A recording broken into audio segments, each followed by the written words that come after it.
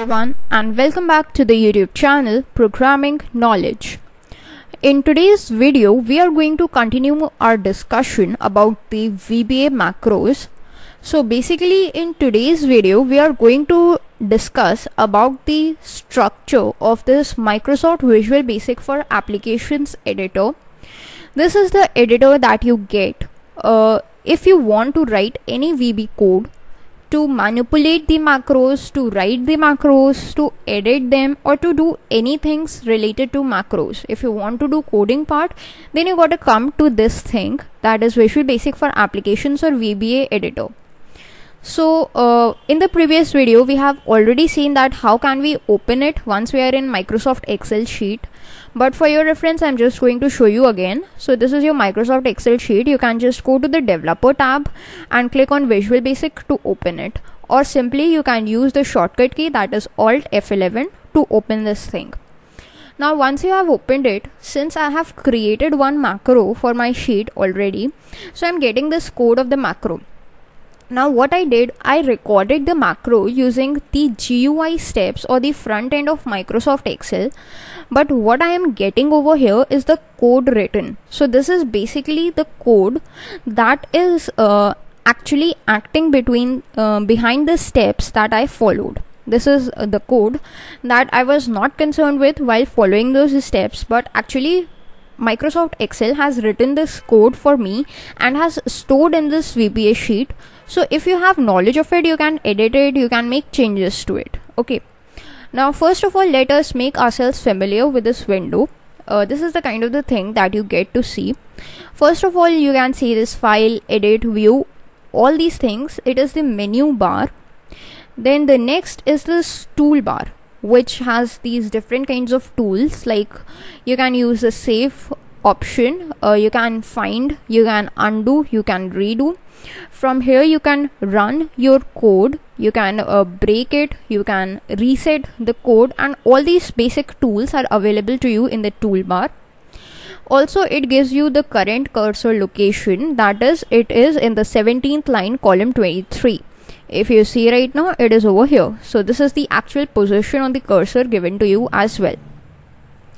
Now here if we come to the left hand side, the first thing that we get has a heading called project, VBA project. So this is basically known as, if you just go to the view tab, then this is known as the project explorer. This is a shortcut for it, Control R. This is the project explorer. Okay. Now what does it do? It gives you a listing of all the things that you have. If we just go back to our Microsoft Excel workbook, then the name of the workbook that I have is book 1, and it has 3 sheets, sheet 1, sheet 2 and sheet 3. So these are the 3 sheets. Now if I just come back to this VBA, what I get is a list of all these things. VBA project is book 1, and then it has some Microsoft Excel objects. So sheets are basically objects of the workbook. Sheet 1, sheet 2 and sheet 3. Okay. If I just double click on this sheet 3, then you can see this thing changes. Simply if you just double click on book 1, this is this workbook, then this thing is also blank. But if you just double click on module 1, then you have got the code of macro. So the basic idea is, this is actually a code pane that enables you to write a code corresponding to a particular sheet, corresponding to a particular workbook, or corresponding to a particular module. So whatever code you write here is going to be executed in that particular thing. Okay. Now what happens if I just go back to my Microsoft Excel and I try to create a new workbook? So for that I go to File, I go to New, and I want to create a new blank workbook which has a name book 2, and it has sheet 1. So I'm going to add some more sheets. Suppose I have total 5 sheets, sheet 1 till sheet 5, and there is another workbook, book 2. Now if I go to this VBA editor, then you can see over here I have got 2 workbooks. First is book 1, second is book 2. In book 2 you can see there are 5 sheets, sheet 1 till sheet 5, and in this book 1 there are 3 sheets. Okay, So basically whatever objects that are opened right now would be shown over here in the Project Explorer panel of VBA. It helps you to take an idea or make an understanding that what objects are open right now, and like book 2 or a particular workbook contains how many sheets. Okay, now if I just close this book 2 and click on don't save, then what happens is I go to VBA back, and you can see that VBA project book 2 has been removed and only book 1 is present with its sheets. Okay, now this VBA project enables us to also add macros. Like when we were creating the first macro over using GUI, what we did was selected its scope as this workbook. So what it did was it enabled this module 1 to be stored under this book 1, which means that this module 1 or this macro 1 can only be used in book 1, and outside book 1 it has no existence. Okay, now this is module 1. What if you want to add some objects? All these objects are actually added dynamically using Microsoft Excel, but what if you are in VBA and you want to add some objects? Then how can you add it? You can see there is this insert tab.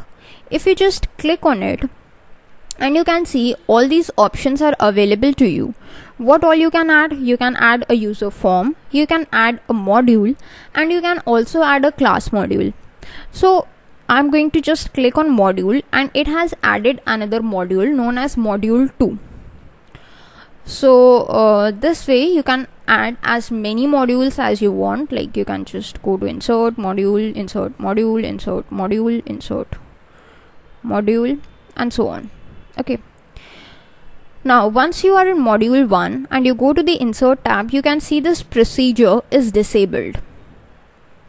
Similarly, if you are in module 2, again this procedure is disabled. But okay, if your focus is not in any of these modules, like right now, and you go to the insert tab, then also you can add a procedure to it. Now what is the usage of this procedure? This procedure enables us to perform a particular function. Like macros are a list of instructions, or they consist a number of instructions that are recorded, and they are basically stored in modules. So that is similarly the work of the procedure. A simple definition of a procedure is like if you want to perform some actions again and again and again, like you are going to use something, you are going to perform addition over the data again and again, then you can store it in a procedure and use that procedure in each and every macro. That would help you to just write the code once and use it again and again and again as many times as you want, without having to write it again and again, saving you the development time and also reducing the length of your code. So this is how you can add a procedure. What things it asks for you is, first of all, it asks for a name.